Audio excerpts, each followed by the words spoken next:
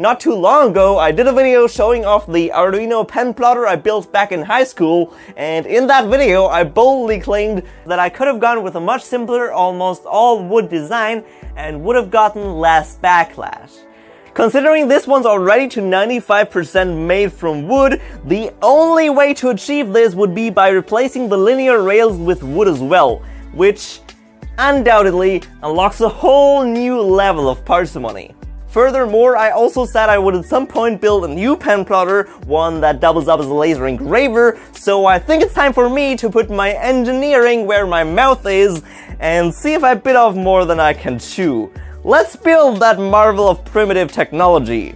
Although, on second thought, or rather, after looking at the price tag of high-power lasers, I need to take back what I said about the laser part of it. That's just not in the budget this time. But don't worry, I have a great idea what to replace the laser with to get about similar wood charring capabilities. Here's the CAD model I quickly put together, so this is what it's going to look like, heavily inspired by 3D printers in terms of the print bed, with the linear rail system being almost the same as on my future DIY 3D printer, except it's all made from wood, even the Vgroove rollers. Now you might ask, but Benjamin, you just announced your DIY 3D printer series, why would you start another big project before even having started on that one? Well, the answer is, I'm using the plotter to test and validate some of the design concepts on the printer. For the material, I'm going to use reclaimed wood, scraps, and a failed project of mine. So let's get cutting. No worries, I'm gonna keep talking while on camera me does all the work. So as you might have noticed, the main structure of the plotter is pieced together from many thin slats, pretty much the way you'd build a balsa wood airplane, and though that's mainly to save material and make the thing lighter for the 28BYJ to push around, I also figured the less wood it's made of, the less wood there is that can twist and bend until the plotter doesn't work anymore, considering I'm using regular spruce for a CNC that's supposed to be accurate. Most of the oversized matches I'm cutting here are 6mm thick and 12mm wide, mainly because I needed some standardized dimensions to make things easier to fabricate. Now, cutting the print bait out of the failed project, it's best to use a material with a sealed surface so you can wipe it clean in case it gets scribbled with ink soaking through the paper. In case you're wondering, yes, even the failed project itself was partially made from reclaimed wood. And 6 jackstraw cutting hours later, it's time to glue everything together. But before that, I want to ask you to subscribe if you haven't already, because currently I am working more than full-time making these videos, and I need this channel to grow fast this year in order to keep that up and justify the time spent. Let's hit 50K this year!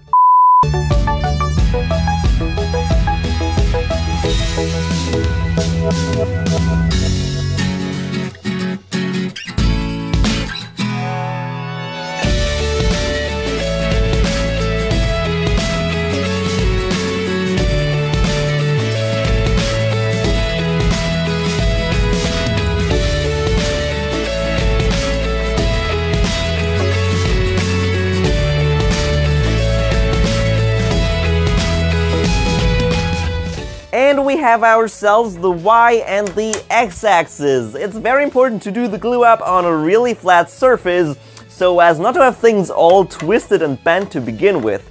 And as you can see right now, the linear rails aren't much more than strips of wood either. That's because only now, after gluing everything together, I can start trimming them to shape. Doing it this way allows me to achieve much greater precision, as things might be slightly off during glue up. Trimming it to its final width on the table saw makes the rails as parallel as it's gonna get using wood. The actual 45-degree guide surfaces are done on the router table, or rather, makeshift router table, as I haven't yet built a proper one. Here it is extremely important to do a smooth and consistent final pass in order to leave the guide surfaces without ripples for the rollers to catch onto. That's why I clamped one of these wooden springs to the fence, doing shallow cuts, carefully edging towards the real deal to get some, as stupid as that may sound, practice feeding the material through the router smoothly.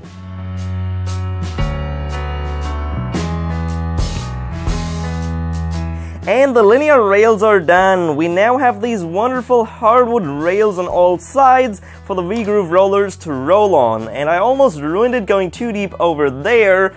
because these dinky little clamps are not enough to secure the fence against vibrations. Technically speaking, I knew that already, but thought I could get away with it nonetheless. But unfortunately, I couldn't.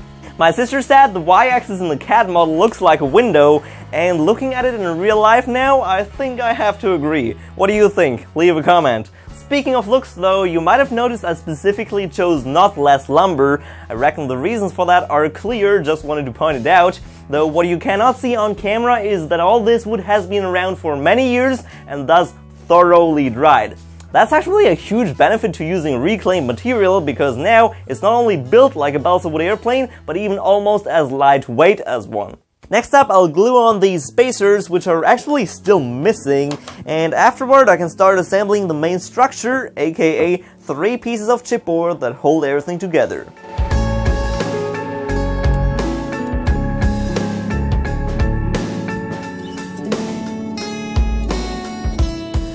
I just realized I made a mistake during glue up on the x-axis. These 10x12s should have been attached vertically instead of horizontally like I did. Definitely not the end of the world, it just means it slightly deviates from the plans as I need to shuffle things around a little bit. So if you were wondering why these spacers don't reach out all the way to the linear rails, this is why. Anyway, the particle board. I'm going to glue and screw these pieces together, screws not for stability, but mainly for the clamping action, since I don't have appropriately sized clamps. The other side needs to be done face down on a flat surface to ensure the front edges of the two braces are indeed parallel, otherwise it'll twist the x-axis once I screw it on, compromising accuracy. And while the glue on these dries, I'm going to start making the V-Groove rollers.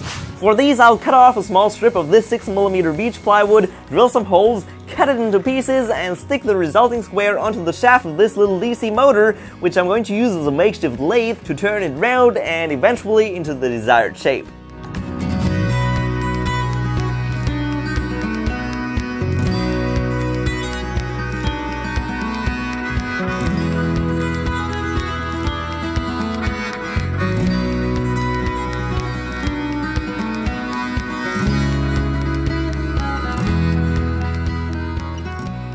I did that 7 more times because I need 8 rollers in total. Of course, being handmade, these aren't exactly the same.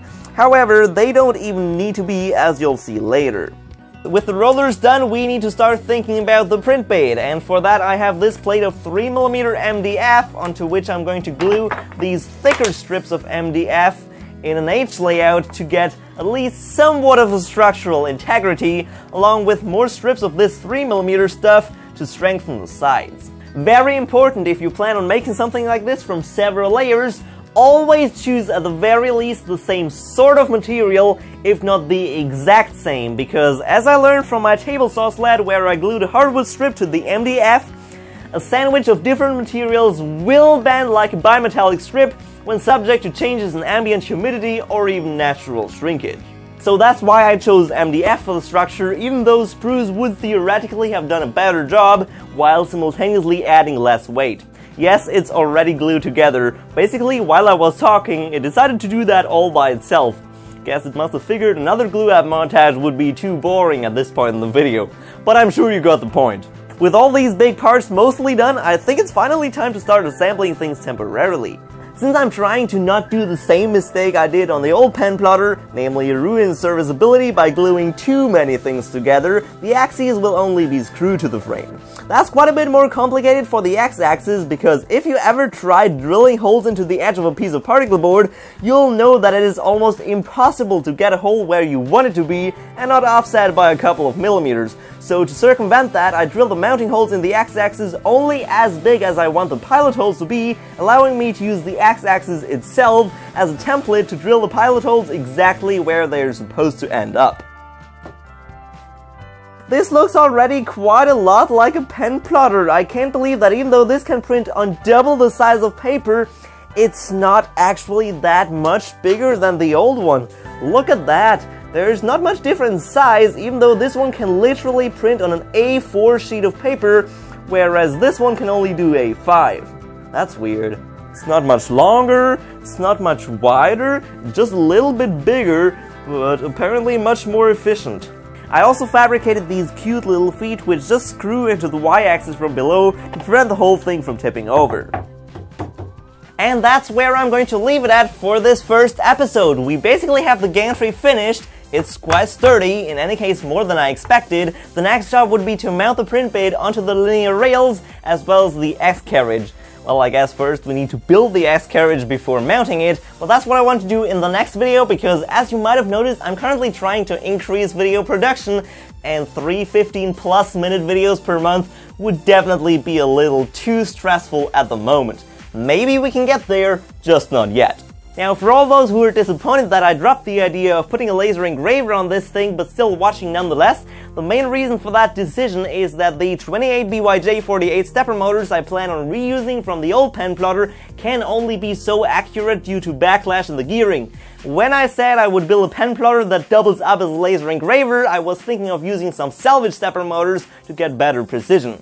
However, since that's obviously not happening right now, I figured if I'm already going to spend money on a laser at some point in the future, I might as well spend a few more bucks and get a cutting laser that can also engrave to build an entire enclosed laser cutter with fume extraction and everything. So that is it. I'll see you again hopefully very soon, although not exactly sure. I currently still struggle with filming several videos simultaneously, so there might be some irregularities in uploads over the next few months. But nonetheless, stay tuned to see whether these crazy wooden linear rails are going to work or not. And don't forget to hit that like button if you fancy. Bye!